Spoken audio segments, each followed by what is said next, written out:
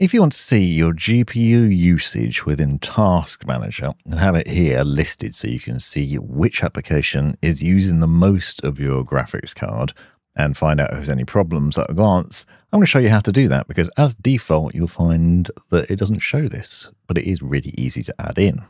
As standard, when you hit Control-Shift-Escape on your keyboard to open up Task Manager, or alternatively right-click on the taskbar and click on Task Manager, you'll see that Task Manager launch is looking something like this, with CPU, memory, disk, and network usage in place here.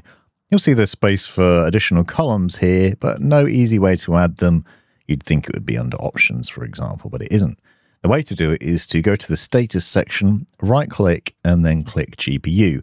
You'll see that the GPU has now appeared in here, and we can see how much it's getting used in total, and then which of the apps is using it most. If you want to, you can also add in other things, like power usage, for example. Some other tips while we're here for Task Manager. One thing that's worth knowing, if you don't know already, is that the Startup Apps section here is worth looking at, because with this, you can disable things that you don't want to launch as standard when you enable Windows and when you log on.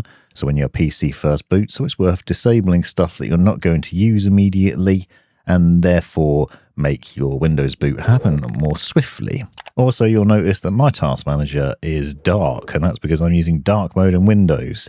In order to do that, you need an active account for Windows and an activation license, but then you just search for dark mode settings. And in there, you'll find from this drop-down that you can select dark or light mode. Dark will then apply to everything, including Task Manager. Hope you found this video useful. Thanks for watching.